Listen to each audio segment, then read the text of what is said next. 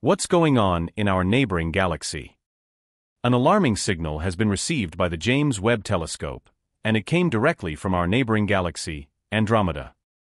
The galaxy, which is home to trillions of stars, is one of the most beautiful known galaxies in the universe, but it is also dangerous at times. This galaxy devours entire mini-galaxies, and it's currently hurtling towards our Milky Way at more than 100 kilometers per second. Is the strange signal a first indication of the imminent meeting between the Andromeda Galaxy and the Milky Way, or are we dealing with a strange unknown phenomenon? James Webb turned his sharp eyes to the galaxy and is now showing us something amazing. This galaxy has already shown us in an impressive way that it's not what we think it is. In the 1920s, big names like Harlow Shapley, Heber Curtis, and Edwin Hubble conducted research using the latest technologies of the time. Thanks to the achievements of electrical engineering, telescope performance increased significantly in the early 1920s, and for the first time, astronomers were able to look beyond the edges of our galaxy. At that time, Heber Curtis was still one of the researchers who believed that the Milky Way was the entire universe. His colleague, Harlow Shapley, however, already suspected that there were other galaxies and that the universe was much larger. Shapley and Hubble had spotted strange nebulous clouds behind the border of the Milky Way. One of them was named the Andromeda Nebula, because it hides behind the constellation of Andromeda. At the time, Andromeda was initially regarded by the general scientific community as a simple nebula that was virtually outside the actual universe. In 1924, Hubble achieved a revolutionary breakthrough and was able to prove that Andromeda and several other nebulae discovered were, in fact, galaxies. That's crazy, isn't it? That was just 100 years ago.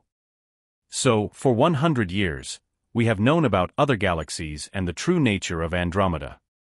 Back then, people got their first impression that the universe was even bigger than they had previously imagined. We have experienced such upheavals again and again in our history. People used to think that the Earth was all there was, and that the sun was a hole in the sky through which light from a god shone onto the Earth. Then people thought that the Earth was a disk and that you would fall into nothingness or hell if you went beyond the edge. Galileo Galilei was put under house arrest in the 17th century for his claim that the Earth revolved around the sun, and a few centuries later, the Church finally recognized that the Earth was round. Can you imagine what Galileo would have said about such images, or how the Church of the Middle Ages would have reacted to the idea of galaxies in an almost infinitely large universe, a galaxy twice the size of our Milky Way and with trillions of stars? Around 100 years ago, Andromeda turned out to be not only a galaxy, but also a collection of stars far larger and more powerful than our own. Initially, astronomers thought the galaxy was a disk or a ring. Although telescopes had made significant progress in the 1920s, the observation possibilities were still in no way comparable to the technology we have available today. It was only with significantly better imaging that it became apparent that Andromeda is actually a spiral arm galaxy like our Milky Way, only Andromeda is significantly larger. With a diameter of around 220,000 light-years, Andromeda is about twice as large as our Milky Way, which has a diameter of around 100,000 to 120,000 light-years.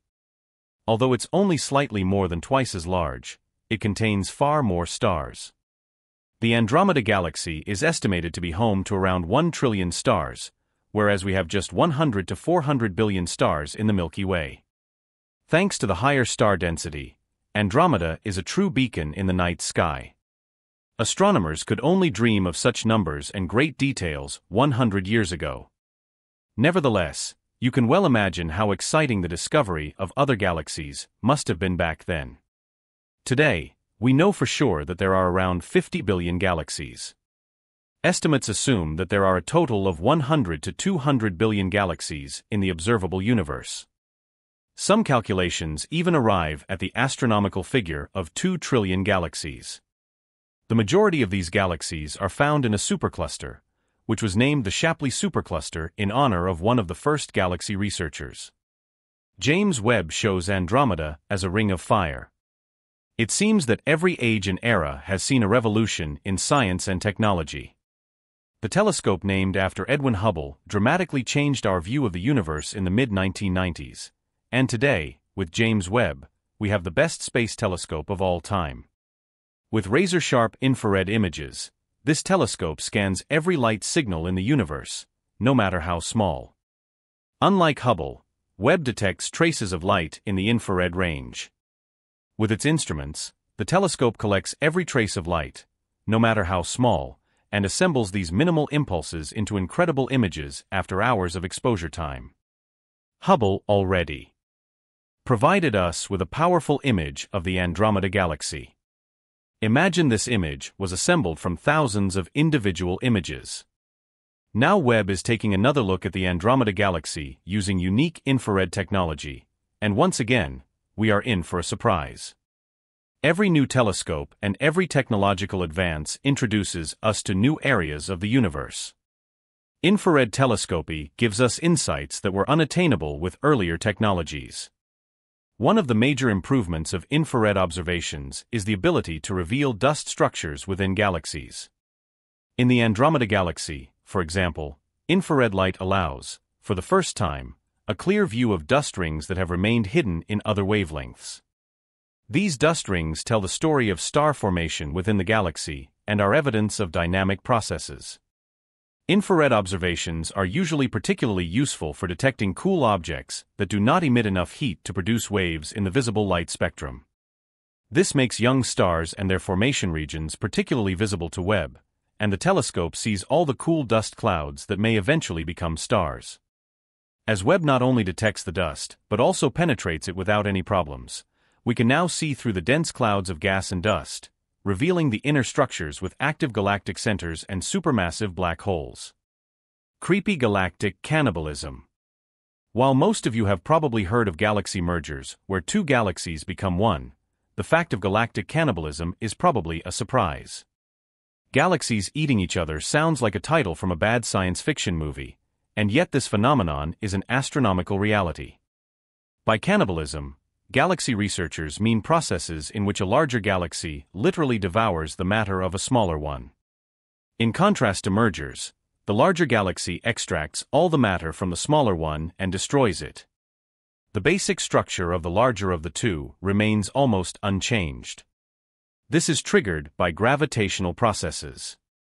If galaxies come close enough to each other due to their mutual attraction, and the difference in size is significant, this can lead to the disintegration of the smaller galaxy. This phenomenon has been observed particularly within galaxy clusters, where many galaxies lie together in a confined space. The gravitational interaction leads to a dynamic reaction in which stars, gas, and dust are pulled away from the smaller galaxy and incorporated into the larger one. The dynamic tidal forces can trigger enormous star formation phases and disrupt the nuclei of the galaxies involved. Are you surprised to hear that the magnificent Andromeda is one such galactic cannibal?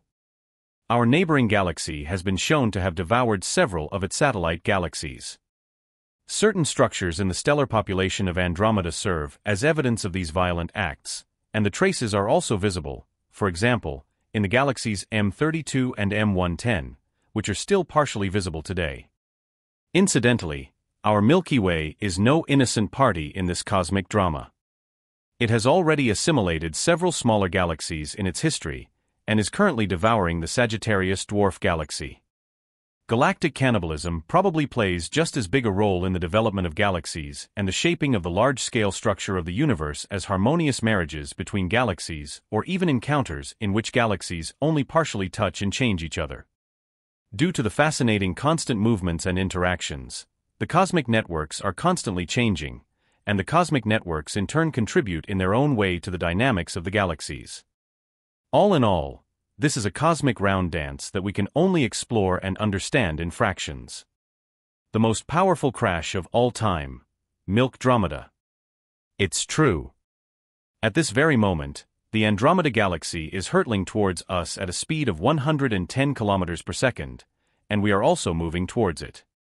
The cosmic marriage of the two is inevitable, and it almost seems as if the two are magically attracted to each other. In around 4.5 billion years, the climax of the cosmic spectacle of superlatives will take place. The Milky Way and the Andromeda Galaxy will then begin their final merger. The result will be Milkdromeda, and the birth of this new galaxy will mark the end of two separate galactic entities.